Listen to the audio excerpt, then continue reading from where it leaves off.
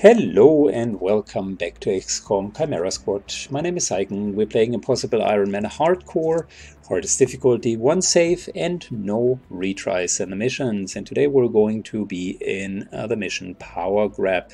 The reward here is an epic pistol, as well as essentially preventing the entire Renova Heights section to go bonkers, so a lot of unrest mitigation. We're okay on our resources, and we have had a lot of recent good breakthroughs. Pistols had been upgraded, SMGs had been upgraded. We got a unique SMG, we got decent armor, and the team is almost at level 5, so we're doing a good job. Let's take a look at our current loadout. Here's our new epic weapon. We got a pretty stacked team. And we're looking at like what, 2 encounters? That shouldn't be a problem really. By the way, we never use the android. He doesn't even have items. Okay, let's jump right into the mission. Tip this off. Special weapon at this location. Nice, we got a special weapon at this location. It seems like a breach on a rooftop. All units 25 defense or a crit, aim during the breach and aim during the breach. Okay, so the crit should be with a high damage weapon. Let's take our submachine gun for that. I like the extra defense. Let's give it to Blue Blood. Just need to let him go in last. And we are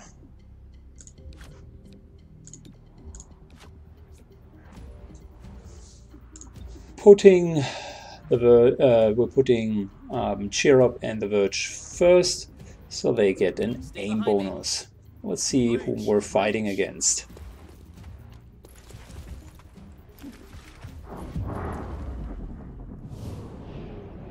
Good, got a Hitman, got a Legionnaire, an Adder,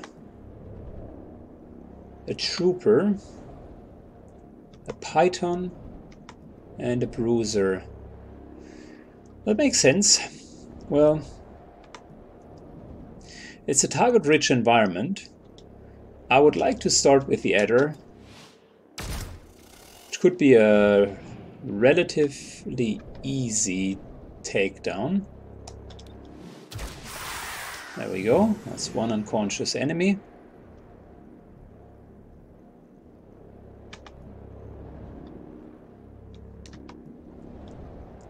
I still like the idea of the Hitman. This here is the crit shot. Might as well take it. There we go. That's really some solid damage. And we're ignoring his cover, so that should be a kill. There we go. Hitman down. Okay, very, very nice breach.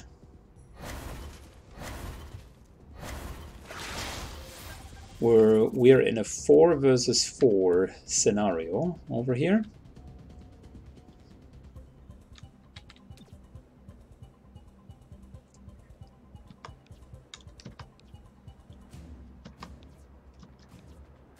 Yeah, and I'm thinking we might want to give Shelter the kinetic shield. Also increases his aim quite a bit.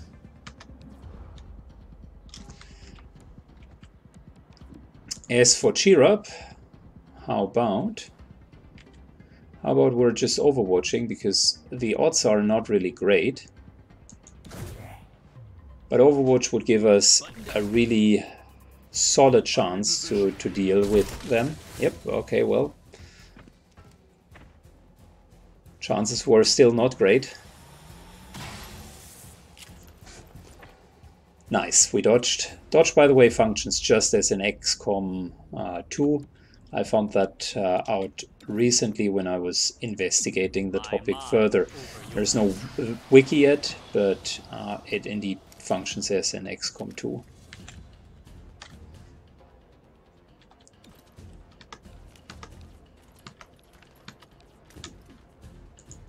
Enemies all around you. Verge is expanding his neural network. Wow, their aim is crap. And thanks to regeneration, nothing happened. Love it. Okay,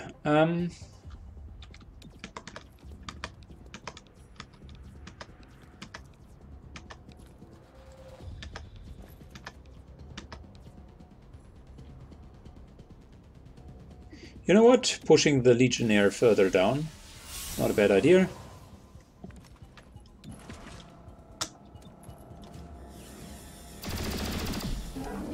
And we're dealing some very solid damage thanks to our weapon upgrade for SMGs. Liquidated. And somehow they don't like Verge.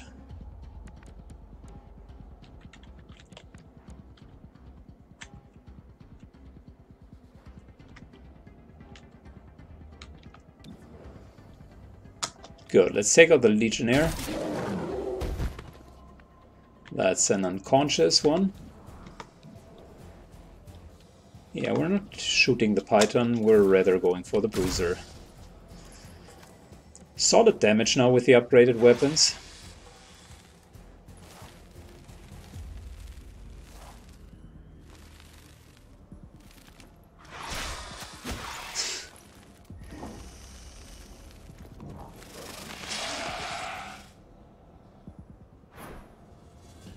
Yeah, you gotta give it to them.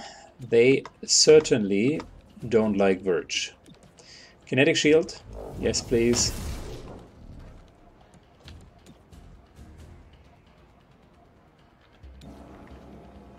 And let's take our weapon instead. That deals way more damage than the shield, at least from up close. And at this point, we can just add him to the network. And mindflay everyone. Which, mind you, he will still be healed. Thanks to them being in the network. There you go, that's what I mentioned. 3 points of regeneration, just such a strong ability.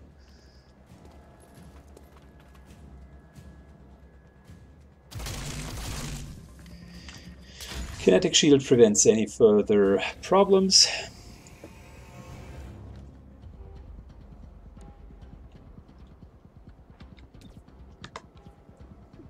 Relocating the trooper.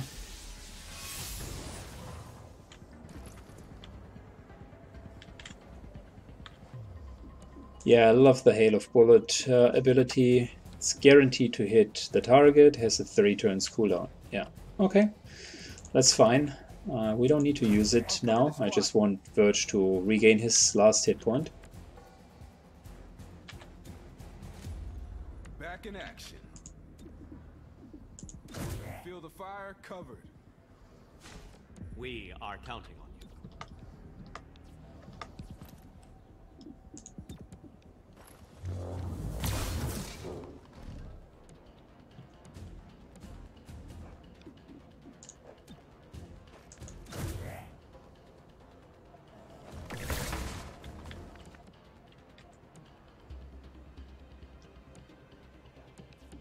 Alright, when we're now mind flaying him, he should still get the hit points.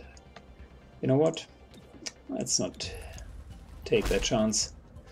Rather go next to him than let him move away and draw Overwatch. That's way more safe. Good. That's the last hit point that I wanted. Well, that's an alternative.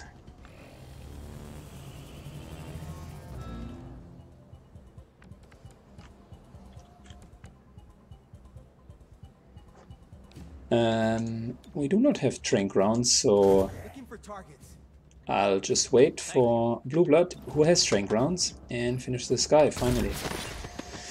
Good. Now we have, I think, 5 unconscious targets. We're full of hit points. The team functions without a healer, but quite frankly, the enemies weren't super tough. So, all non-aggressive enemies are surprised, or shots will crit. Oh yeah, shots will crit. That's great.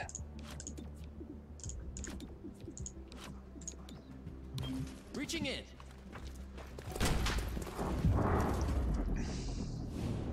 Yeah, we only have one enemy over here, an adder, who could even take shots at us.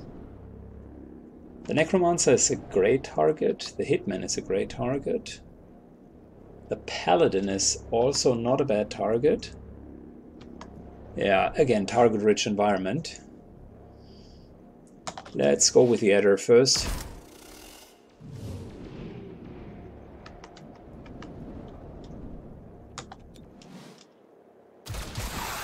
There we go, adder down. And I think now we're going for the Hitman.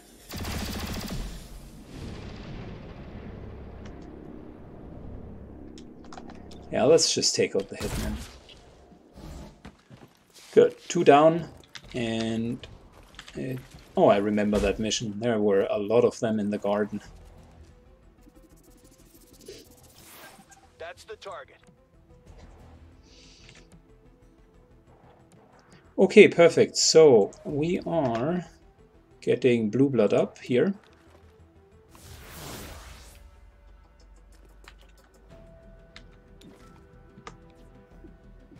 Cheer up this time takes a shield for himself.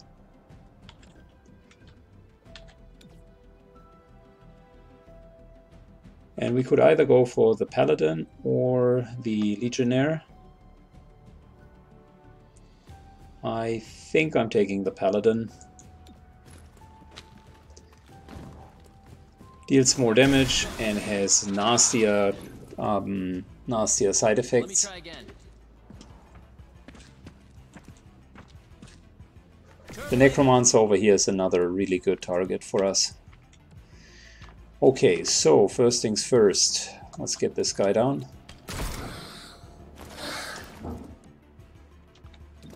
Well, it appears that's the only thing that we can do. Good. Now, there are the spectral zombies.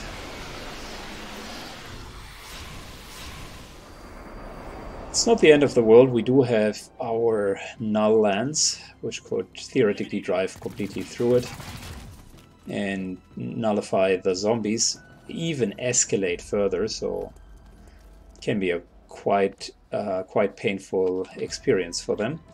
I would like to take out the Legionnaire. Stunned for only 1 round.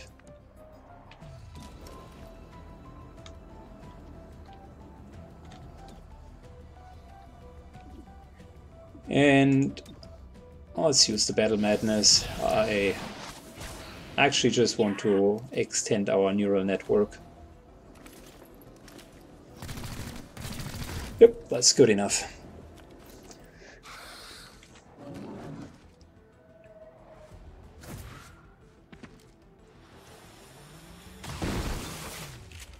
Cover is gone, which is not a good idea, or not a good sign.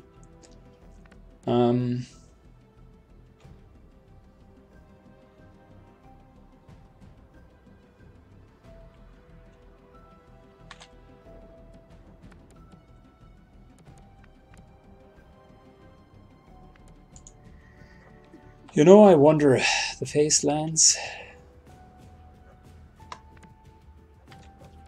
I think it would go through this point. Because what we're now going to do is a little trick. Relocating the Legionnaire even further back. And setting up a nice little face lance.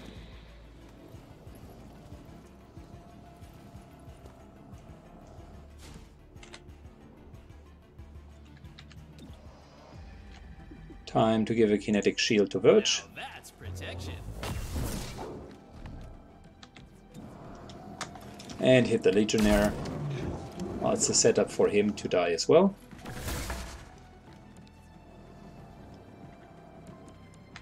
Good, and with our face lance, we would hit like what?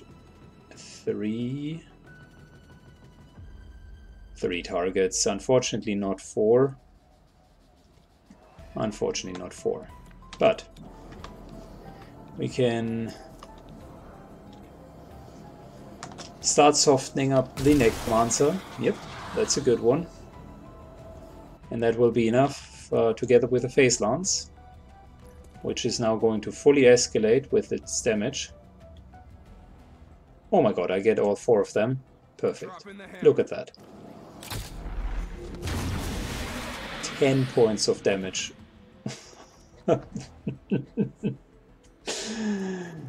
Beautiful. Correct setup.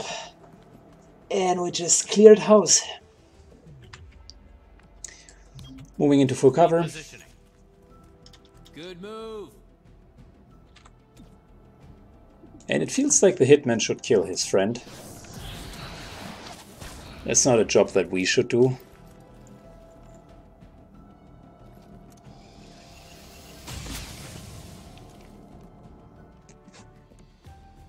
He wasn't his friend to begin with. He was always a double agent. Heading over. Good. We're doing preparation because we can't really reach the target.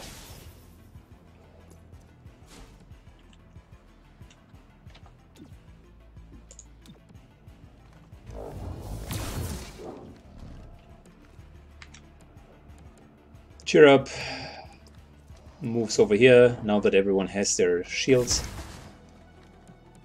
Things are very much escalating into our direction.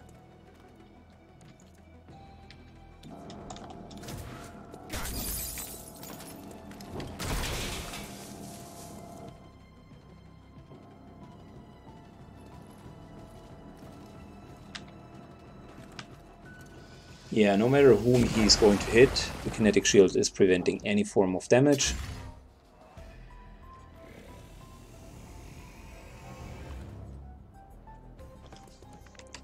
We don't need shelter. We can simply take out the hitman.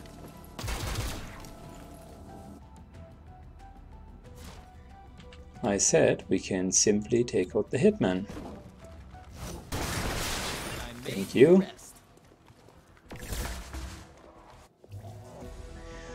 Yeah, and besides the light wounding of Verge, I think we've done pretty well.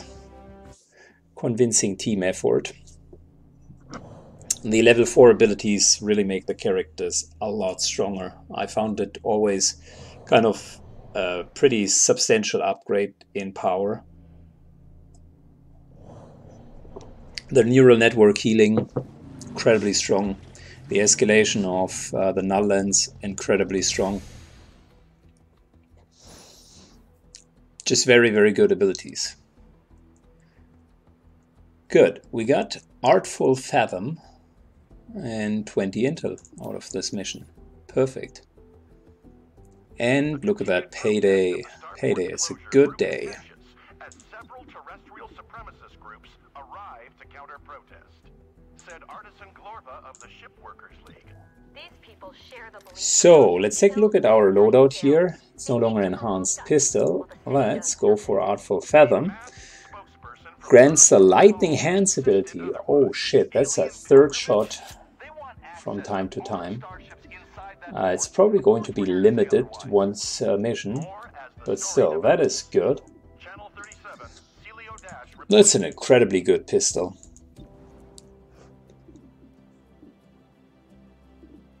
So unfortunately our credits are not enough to upgrade either of the weapons. Had I not bought the additional med pack, it would have been enough, but enhanced shotguns or enhanced assault rifles, it's just so close to enhanced assault rifles, but it is what it is. I'll just keep on saving, we'll eventually get there. We got a lot of intel though, so we can work with something here. Got another 40 intel down here if we want, or a lot of money over here. And I think at the moment money is almost, you know, It's intriguing to get 40 Elerium, because 20 Elerium, if you're doing the covert ops missions, 20 Elerium is worth 75 supplies. Now 40 would therefore be worth 150 supplies. If we were to upgrade this here, which we could, we would even get another 15 Elerium boost. Now that's all fine and good, but there's always a but.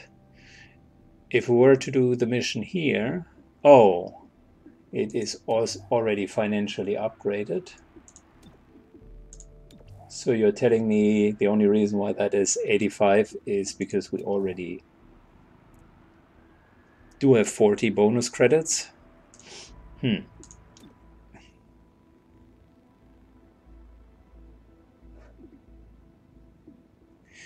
See, that's one thing that I'm not 100% sure about the blue missions, whether or not the field teams yield a credit. It says plus 40 credits bonus on district missions, and this here does not look like a district mission. Could be, I'm not sure. You know what? There's one sure way of finding out. We could upgrade this here at the risk of not having the upgrade available on our next mission. You know, I wanted to take the supplies anyways. I'll figure that out later. I don't want to invest the upgrade now because we're going to have a real mission afterwards, and I want to spend the intel wherever the next mission pops up. So let's continue here and go grab the money.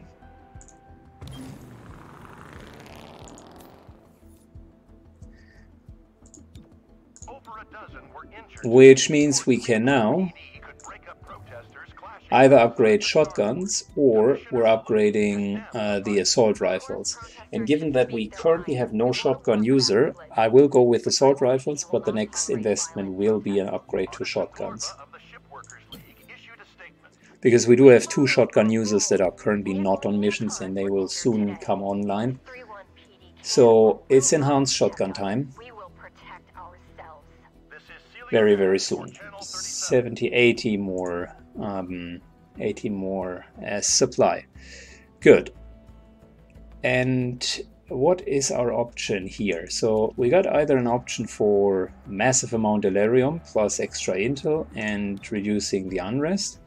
That's not bad. I generally like it. The other option here is impact frame, advanced autoloader, and 30 intel. Well, the weapon mods are certainly interesting, and we could get even some more money out of it. This here would mitigate 4 unrest, so 3 mitigation, 1 reduction. This here would only mitigate 3 unrest.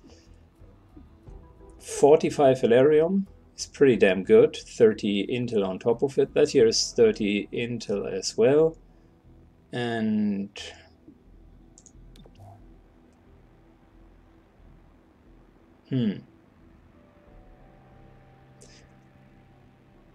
the advanced autoloader is so and so.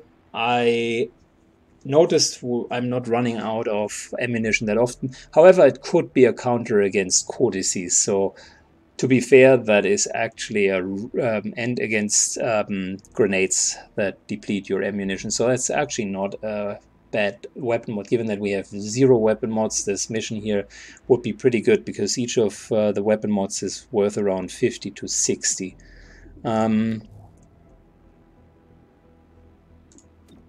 Yeah, I generally like that mission. On the other hand, we wanted to upgrade our armor to level 3, and this here would definitely give us the opportunity. Plus, yeah, it mitigates 4 unrest, so I'm almost inclined that we're doing this mission. Good. We are investing in the finance here, so in the upgrade, which makes this mission even more beneficial. And now look at it. That is 45, 30, and 40 for our resources. So this mission definitely will get priority now. Of course, it's a matter of us investing there. And very soon we got to use our cooldowns, plus also do the mission here in Old Town, because we don't want the city to be that unruly. Good. Looks like a plan. We're almost done with training in Spec Ops and assembly, actually. So after the next mission, we're going to hit a nice little power spike. Thank you for watching, guys. This will be the end of today's episode. We're going to see each other in the next episode. As always, keep calm, post your comments, and hit the like button. That helps the channel. Thank you so much, and see you in the next mission. Bye-bye.